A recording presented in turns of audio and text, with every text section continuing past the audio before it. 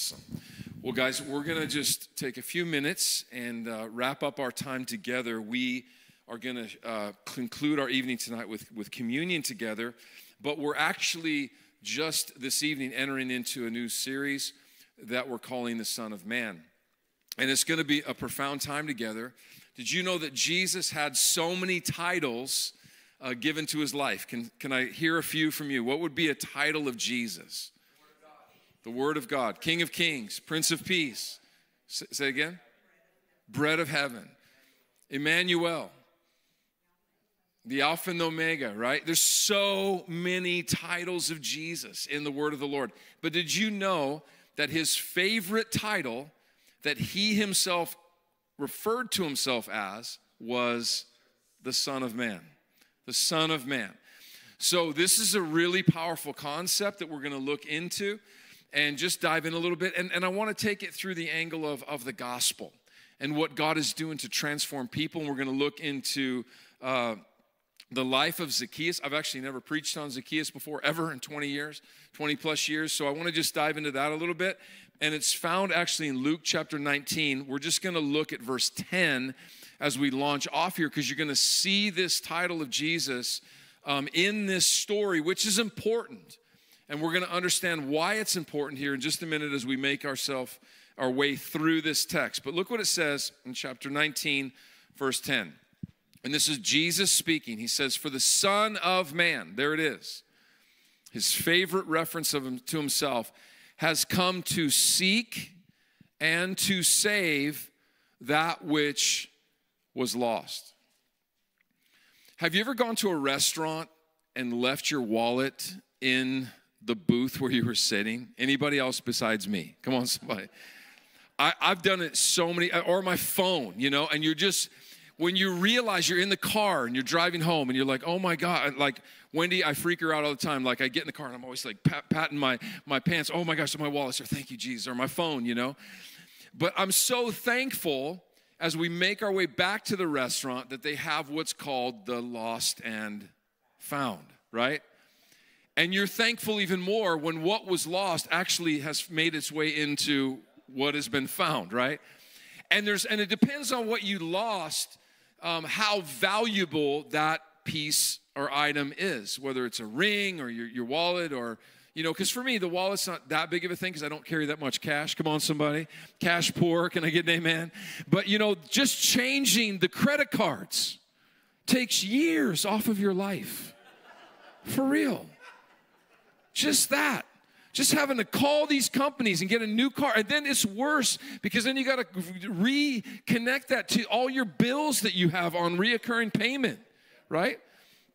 But there's tremendous value. But I remember for years we had a lost and found in our other building of stuff. And man, there was so many, I thought, valuable items that just stayed in that place, right? There was Bibles, guys, like the Word of the Lord that someone had that they just forgot in church and just never even bothered, going trying to find it again. Come on, what was, just random stuff like that. There's cups, glasses. I have many of these items now in my possession, okay? They've been found because I saw value in them, right? But Jesus, as the Son of Man, his passion and the contribution that he made to human history was a sensitivity to the Father to see those ones that were being highlighted and to pursue them with the love of God. There's a uniqueness, though, to the culture and how he does this that I want us to learn just briefly tonight. And it comes from the words of a song of my favorite prophetic poet-writer named Jason Upton. Here's what he says of Jesus, of the Son of Man. He says, "Many men are brave and many men are strong, but few men have I ever seen," listen to this, "who fight for who's right and fight for who's wrong, who fight for the friend and the thief." The Son of Man came to seek and save that which was lost. Because he sees value in the friend, and he sees value in the thief. So here Zacchaeus is positioned for a moment of encounter, of transformation. It says in verse 1 of chapter 19 that Jesus was entering and passing through Jericho, and there was this man named Zacchaeus, verse 2, who was a chief tax collector, and it says he was rich. How do you think he got rich? He was a thief. He took off the top. There was total permission to do this. And he was collecting taxes, we know contextually, for the Roman Empire, who the Jews hated, right? And so he wasn't a friend of his fellow countrymen at all, because they looked at him as someone who was basically all messed up, caught up in the system, and betraying everything that they were about. But it's interesting, verse 3. There's this verse that says that he, talking about the Father, has put eternity in our hearts. Did you know this? He didn't just put that in you and my heart. He's put it in every single person that has ever lived. This sense that there's more to life than we realize. It's not just about living and dying. There's a much broader purpose, and I really pray, man, I was feeling this tonight just in worship. I'm praying that we would just awaken to the reality of what life really is about and the significance of the moment that we have with every breath that we breathe to bring contribution and value to the world by looking at those who God is highlighting and going after them because God wants to seek and save them because they have value.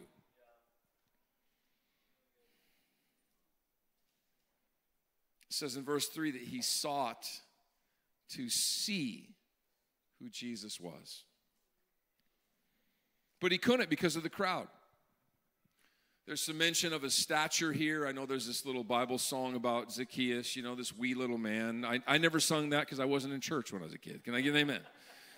But the point is that he was buried within the swarm of humanity.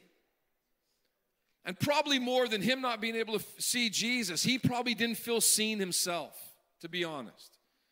And he was just kind of caught up in that. But something in him was like, I've got to put my eyes on this one that's making his way into town. So he climbs up into this sycamore tree. And I just want to throw this out. Like Juan says, we're not building anything, but I'm telling you what we are doing is saying yes to a love just wave that is coming towards us. And sometimes that requires us to get up out of where we are and climb up higher to get our eyes on this one Jesus as he begins to make his way into our space. There's nothing wrong. I think that sometimes we just sit and we just stay subdued in the crowd of humanity, in the swirl of culture that just drowns us out and makes us so feel unseen. And he climbs up into this tree. And Jesus, it says in verse 5, came to this place. He looks up and he sees this one. And he says, get down here. And look at these words. This is powerful. He says, for today I must stay at your house. Today, like I'm going to your house. Like this is what's going to happen. Look at the response of the religious crowd, okay? It says in verse 7, when they saw it, everybody say all. They all of his followers, they didn't get it. They complained because he was going to be a guest with this sinner.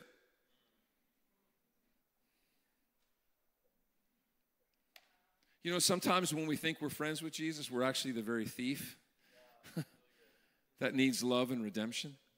This was a moment where he's like, man, he could have probably corrected him here. He's like, yo, how much longer do I need to be with you? Like, this is what the Son of Man has come to do. To see value in human beings. That religion doesn't see any value because we sit in the place of hypocrisy and project what's actually going on in our own hearts. It has nothing to do with the other person.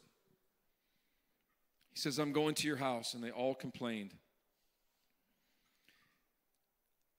And I don't know if we we grasp the significance. I was at a funeral the other day. There was a couple that led a home fellowship for us for years up in Boynton Beach, the Skonhoffs, Peter and Lorraine Skonhoff. And he just passed away after a 14-year battle with liver disease. And we were sitting, I think there's something beautiful about going to these celebrations of life because it reminds us what is really important. Even Hector said it this morning. He said, what do you want to be remembered for? And there was this young man who got up to share, and he said when he was 13 years old, his father was killed in an automobile accident. He said it was tragic for him as a young man. And then he said the next year, his own mother left him alone. Left him, 14 years old. And you know what he said? He said, I was over at Peter's house because he was friends with Peter's son. And Peter could sense, he could see him in this moment. He didn't ignore what was going on. He could see what was happening. He was up in the sycamore tree, if you will. And he could see the distress on this young man. And he said, hey, why don't you just stay with us? He's like, what do you mean? He said, we got an extra bedroom right here. Why don't you just become a part of our family? You already are anyhow. We've had you over many times. You've hung out here nights and different times. And this young man, you know what he said? And it broke me. He said, that changed my life. Changed one act of love. Welcoming somebody who feels unseen to come into our house, them to come into ours. And so Zacchaeus in verse 8, he responds and he says, Lord, I give half of my goods to the poor. If I've taken anything from anyone by false accusation, I'll restore it fourfold. It's not about the necessarily the jot and the tittle of what he did necessarily, but you can see the movement on his heart because of love. Because of love. One act of love. Do we understand? Towards a thief. Changes him instantly in this moment. And look what he says. Look what Jesus says in verse 9. I wish I had time to talk about this more, but I don't. He said to him, today salvation has come to this house, the place where you live. Check this out. Because, talking about Zacchaeus, because he also is a son of Abraham. We know that this whole thing began with one person that heard the Lord, followed his voice, trusted in the Father, even though he didn't know where he was going. That set something in motion that is still at work today, and that's the reason why we're sitting in this room. Abraham was the first, in essence, son of man that followed Jesus in his life, and he was the father of this nation that we're a part of, called spiritual Israel, if you will. It's beautiful. Jew and Gentile merged into one new man, the church. He was a son of Abraham. And he says, for the Son of Man, verse 10, came to seek and save that which was lost. Kenyel, I don't know, is he here? Kenyel? No? There he is. If you'd come back up.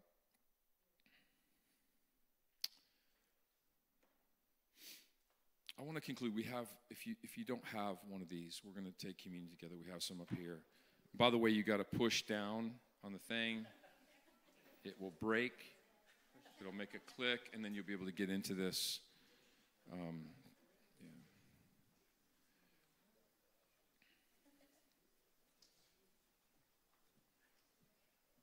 It just takes one person to set something into motion. It took Abraham that to set something into motion, and then it took Jesus to do that.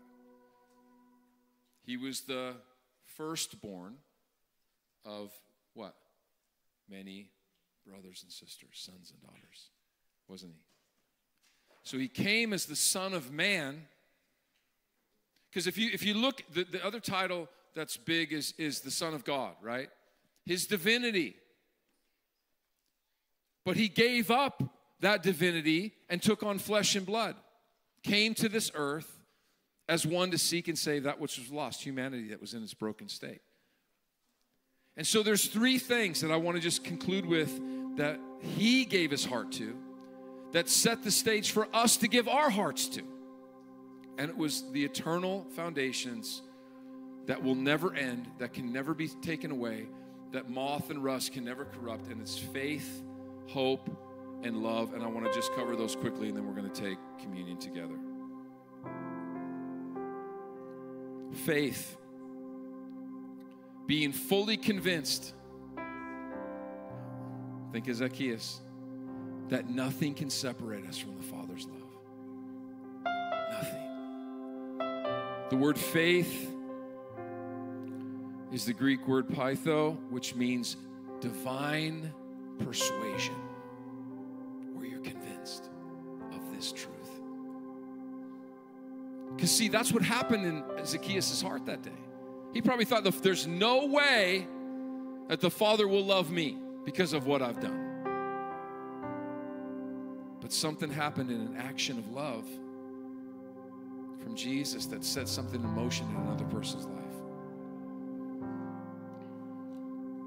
Divine persuasion. We know in Romans 8:38, 39, he talks about, for I'm persuaded, he says, Paul, that neither death nor life, angels or principalities, powers, and he goes on, nor height nor depth, nothing shall be able to separate me from the love of God. Can we say that? Because this is what Jesus modeled in his life, and he had an intimacy with the Father that now extended as an intimacy opener to other people's hearts. This is what God wants to do through us. Hope. Think about this with Zacchaeus as well, and then reference it to your own heart as well. It's the promise that the eternal life of the Father would reside in us. This is what hope is. Christ in you. The glory of God in you. So if faith is divine persuasion, this is divine manifestation. Think about that. God now not only resided in Jesus through faith and hope, but he resides in us.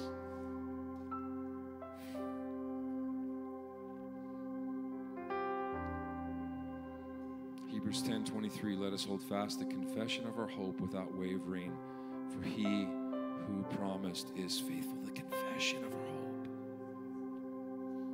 God, I believe. Nothing can keep you at a distance from me. Nothing can separate me from your love. Your word, the Logos, the divine manifestation of the essence of the Father has come, and we have seen him and beheld the only begotten Son of the Father. I am persuaded that your love is real. Come in to my heart. Consume me with everything that you are. And the last one is love. Agape. You know what that is? That's the divine expression. So we have the divine persuasion over our hearts through faith. We have the divine manifestation over our lives through hope. And we have the divine expression of the agape love of God. It's a love without agenda. You know, we've been conditioned, as I close, to understand what love is. Love is always about, in this culture, what someone's trying to get from you. Did you know that? That's why the love of many grows cold, because they start to lose trust in humanity. I watched this interview of this guy down in Miami. He's like, been married. He was married like 5 or 6 times, had many people after that. He's like, man, I'm done with that. I'm just going to take care of dogs. You know, that's what he said, because dogs, they love. They're unconditional love. I'm like, makes sense to me, you know, just the way people are. Right? But God wants us to get to a place where we have a source of love that doesn't have an agenda flowing through our hearts. God has no agenda for you. But you know, this isn't heresy, but Jesus didn't come to like tick the boxes on the number of salvations he was going to see with his life. Did you know that? He just came to love on people. And the chips fell where they were, how they fell. He had no agenda other than to know the Father, to let hope reside on the inside of him, the essence of God, and then to give away the divine expression or essence of the nature of God. So this is where servanthood, someone yelled, I think it was Stephen yelled out servanthood, because Mark 10, we're talking about greatness. And I want you to take your communion cups out, because they're talking about greatness. And who's going to sit at your right hand and left? Their motivations were totally off. It's like, you guys don't even know what you're asking here. The culture of this world, people in those pursuits, they lord over other people's hearts. And he said, it shall not be so among you. I mean, this is why when Jesus took that basin and towel and began to wash his disciples' feet, they're telling him to stop. They didn't understand this kind of love. But in Mark 10, verse 43, it says, it shall not be so among you, but whoever desires to become great among you shall be your servant, and whoever desires to be first shall be the slave of all. Here it is, another reference, verse 45, for even the Son of Man did not come to be served, but to give his life as a ransom for many. No greater love is this than to lay down your life for who? A friend.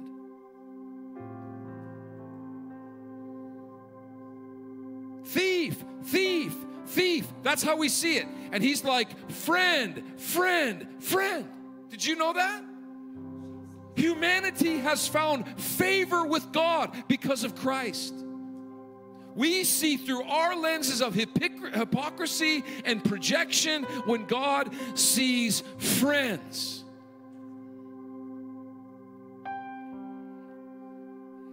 So when we take of the broken body, and mine is literally broken because I just crumbled it in my hand with that power move on the pulpit. Amen. He says, when you eat this, do it often in remembrance of me, how I'm different.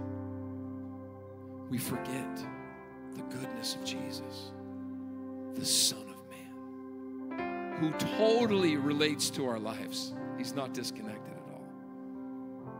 Could we take and eat and see that he is good? Thank you, Lord.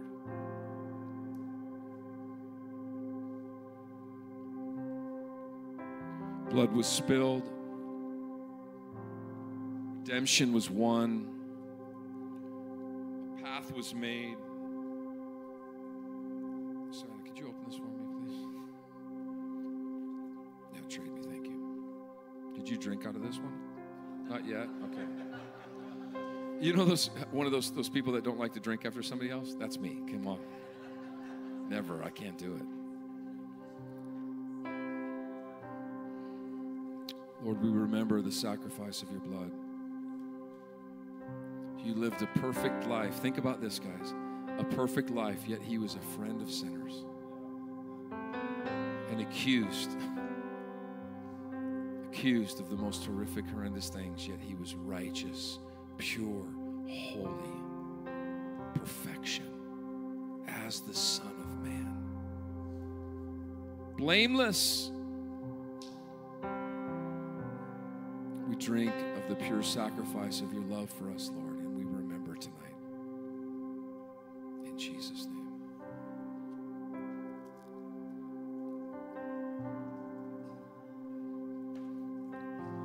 Could you stand with me? There's this cool place. You can just come stand up. There's this cool place I was reading. We'll jump into some of this in days to come, but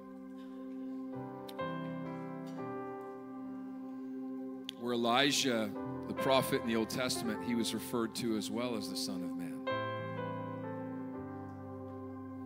It was like, like with so many prophetic figures, it's like a projection, it's a glimpse for us to see into what's coming in the future for the New Testament church. He was the firstborn. We are following in his way. He is making us like him. He resides on the inside of us. It's potent. The kingdom of heaven is potent. It infuses. It's like leaven. It gets into every single space. We just conclude with this. Father, would you come and continue your work in us? Help us to see. Lord, let us not boast in our bravery. Let us not boast in our strength. Let us not just be for who is right, but God, help us to be for who is wrong. Help us to be one who seeks out friends and thieves. Change this city, Lord. Come on, pray with me. Change this nation. Change the world. Break through in humanity with the power of faith, hope, and love. Divine persuasion, divine manifestation, and divine expression through your body. You are the head. We couldn't have done any of it without you setting the stage for the greatest move of God in human history. If you believe that, would you put your hand up and say, Lord, I want to be a part of that. I want to be a part of the greatest move in human history. Let our epitaph, if you would so tarry, bear the words off people's lips. So-and-so, fill your name in there, changed my life. Come, Lord, have your way. In Jesus' name. In Jesus' name. Can we just give the Lord a hand for his goodness? It is so good. Amen, guys. You are dismissed. We'll see you next Saturday. If you want to hang, I'm sure he'll just play for a little bit, but God bless you guys. If you have your children, go pick them up and give the kids